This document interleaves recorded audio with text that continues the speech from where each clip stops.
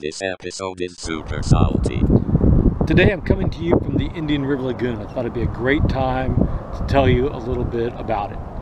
The Indian River Lagoon is an estuary, one of the most biologically diverse estuaries in North America.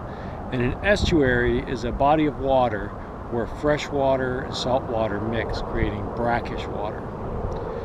The Indian River Lagoon is made up of 3 bodies of water. I'm in the Banana River. Another section is Mosquito Lagoon, and the third is the Indian River Lagoon proper.